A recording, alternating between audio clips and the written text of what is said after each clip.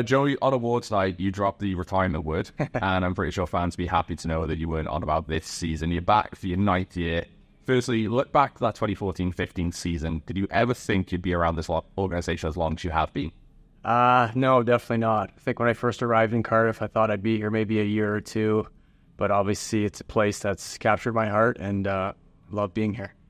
Over the years, we've seen many people stay like yourself and people return. We've got Gleeson Fournier's come back. Matt Carruthers has come back as well. What is it about this team and this city that makes people want to stay here?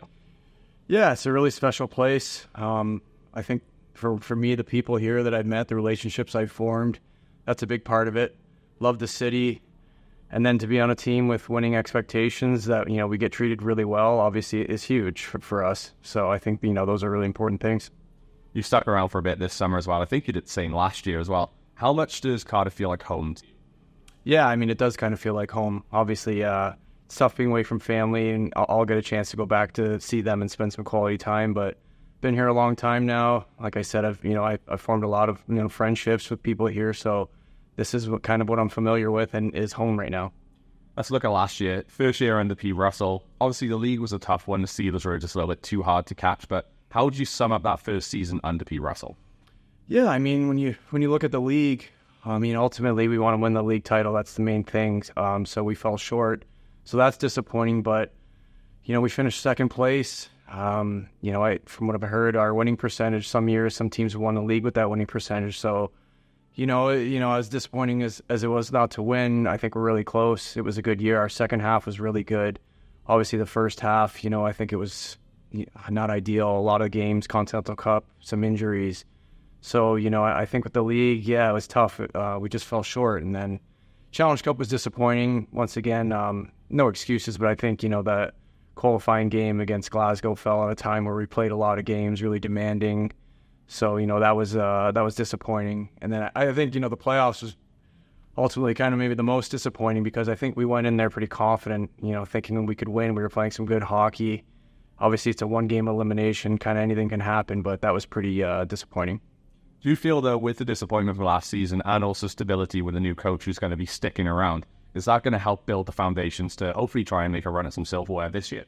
Yeah, definitely. I think the more experience you have, you got to sometimes go through those growing pains. I think Pete's familiar with this league, but Cardiff was new to him. Obviously, we had a lot of new players as well. That's why I think it's really important when you bring back guys like Fournier and Carruth that have played in this league. They've won here. They've experienced it before. I think that's really important because winning the league here is very unique. Not many professional leagues are structured this way. So guys that have been through it and understand that the importance of every game, I think is a huge advantage.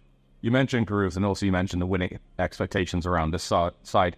Does having Fournier back in particular, is that going to be a massive boost to the squad because, he's been here, he's done it, and, he's proven that he's probably one of the best defensemen in this league I've ever seen. Yeah, definitely. He brings that experience. He's a little older now, so I'm sure he's matured, on the ice as well. So bringing in a guy like that is really important. In the locker room, on the ice, he's a great player. The fans will see that, the new ones. So really exciting to have him back. We could talk all day about your abilities on the ice, but I know you're quite a humble guy. That being said, you're 35, you'll be 36 when the season starts. What are your expectations going into next season?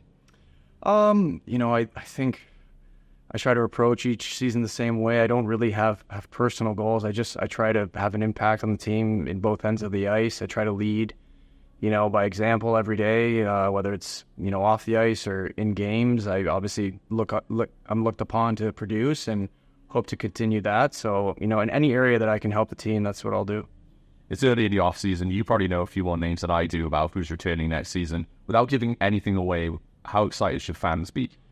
I think the fans should be very excited. As I mentioned earlier, last year we were second place. We were really close, and that's why I'm really excited to be back this year because I have a lot of trust in our management to kind of improve upon the pieces that we need to get us over the next level. And I think they're going to do just that. Obviously, with the two signings, and Brandt as well, a huge re-signing. The team's already looking really good, so I think the fans should be really excited. Finally then, still a while until the season starts. How do you go about this period of the year? Is it a lot of rest and relaxation, or do you just go business as usual, getting in the gym? Yeah, after the season, you take some time. I did a bit of traveling, which was nice. Now you're kind of, slowly getting back into it, try to correct the body a little bit before you start lifting some weights. And then you kind of get in the routine and structure again of training and preparing for the season. But I think a little time away mentally, physically is definitely important. Well, Joey, thanks so much for joining us. Welcome back to the Devils, and hopefully enjoying the rest of your summer. Thank you.